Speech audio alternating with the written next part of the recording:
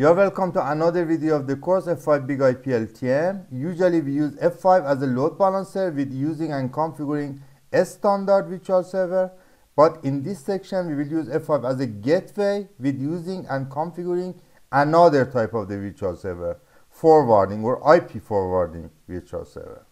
Before we start configuring F5 as a gateway, let's first make sure that the routing through F5 does not work by default.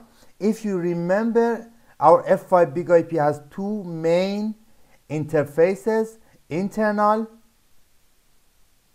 in the section network and then self IP. Internal with the IP address 192.168.10.1 and external interface with the IP address 192.168.2.186.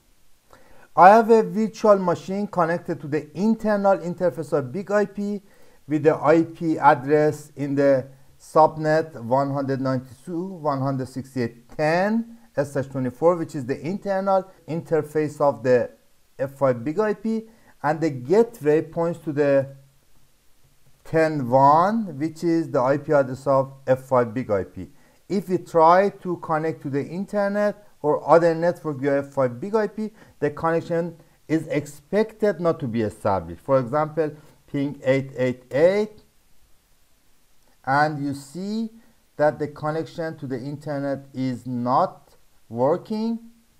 All the packets are lost, 8 packets transmitted, but no packet is returned. In order to connect to the internet via F5 Big IP, in addition to the routing, NAT or network address translation must also be configured. Therefore, I first configure a NAT pool that must be used in IP forwarding virtual server in the local traffic section and address translation. I will add a new NAT pool, for example, with two IP addresses with the name Internet NAT pool, with the IP address 192.168.2.93 and 94, two IP address in the NAT pool.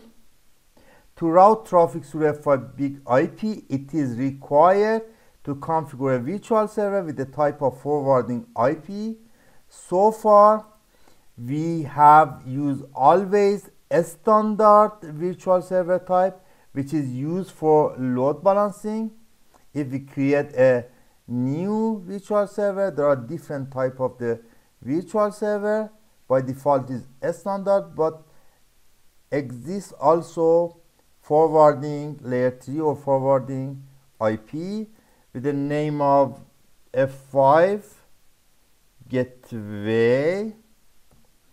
And in the source address section, we configure the IP address of the subnet that is allowed to forward via F5 Big IP, which is here 10.0/24.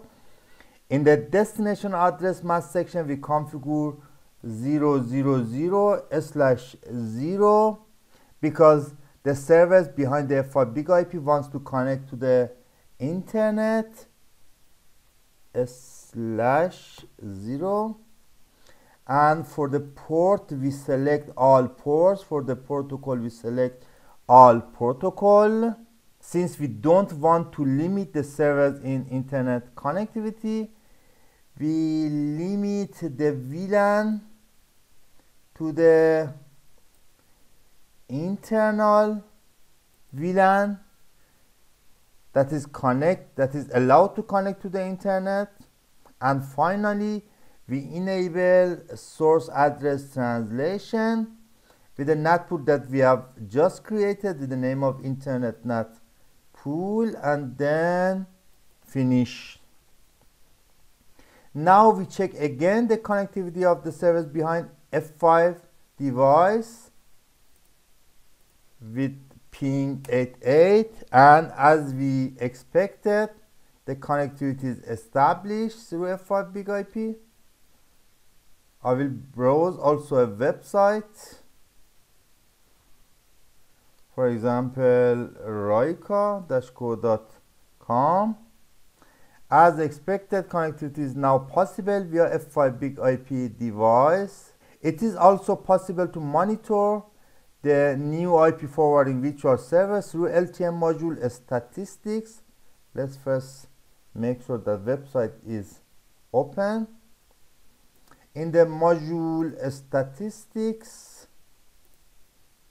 and then local traffic, and then in the section virtual server, here is the section F5 gateway virtual server, and these are the statistics, the number of bytes and packets and the connection forwarded through the F5 Big IP, which shows this new virtual server with the new type is working correctly. It is also recommended to monitor network translation, SNAT translation, and these are two new IP addresses that we have used for our new virtual server. As you see, they both are matched and shows the number of bits and packets and connection forwarded and translated to these two new addresses. Obviously, it is possible to use F5 at the same time as load balancer and also as a gateway.